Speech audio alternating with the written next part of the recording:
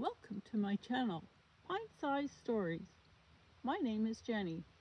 On this channel, I share a very short story that will challenge, encourage, or entertain, or all three. As well, I will share some tidbits about gardening and nature. The title of today's story is The Squirrels. Grandma liked to feed the birds in the winter.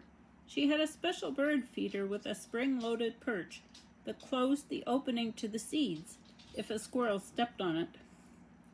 Grandma had a long-standing war going on with the squirrels. "Ha!" Grandma would exclaim triumphantly when a squirrel slid down the cylindrical bird feeder and fell to the ground. One afternoon, I decided on impulse to visit Grandma. There she was, standing in her snowy yard, tossing peanuts around. Squirrels dashed and skittered to retrieve them. "Squirrelies, peanuts," Grandma called gaily.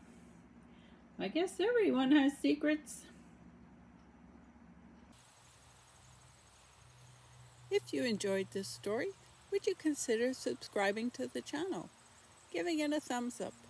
And I'd love to hear from you in the comments section. Sometimes wild blackberries will pop up in your yard. Often the birds and insects will get all the fruit, but sometimes you actually manage to get some yourself. They're really tasty. It's possible to grow many kinds of squash in the home garden. This one is a butternut squash. It still needs to grow bigger and ripen up. A butternut squash takes a fairly long season. It should be started probably 3 or 4 weeks before getting set out in the garden.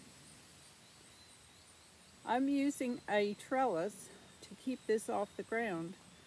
That helps to control disease and allows light and air to get to the plant. Thank you for visiting my channel. Next week's story is about the difficulty of judging character. I hope you'll stop by then.